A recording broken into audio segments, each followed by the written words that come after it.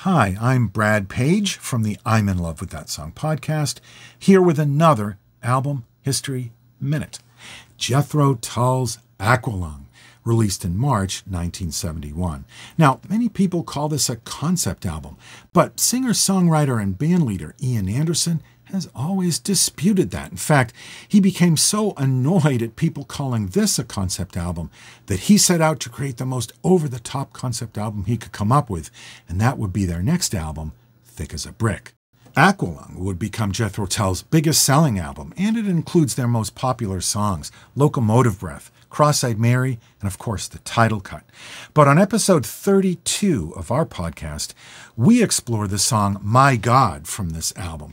You can hear it on our website, lovethatsongpodcast.com, or find us on your favorite podcast app. Check it out.